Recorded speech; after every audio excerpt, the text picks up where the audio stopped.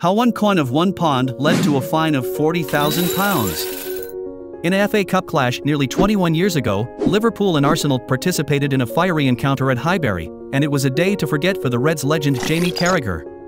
Both groups of fans were extremely participative throughout the game. During the match, Arsenal goalscorer Dennis Bergkamp found himself red-carded for a decidedly stampy challenge on Jamie Carragher out near the touchline. While one of Arsenal's fans could not resist this and a few moments later threw a £1 coin at Carragher, to which the Liverpool defender instinctively reacted by throwing it back into the crowd.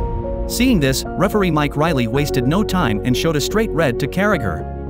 Anyway, Carragher immediately apologized for his actions after the game, accepting it was wrong for him to react in the way he had. The full and frank apology saw Carragher escape a police charge, though he was issued with a formal warning and fined £40,000 by Liverpool for his sins.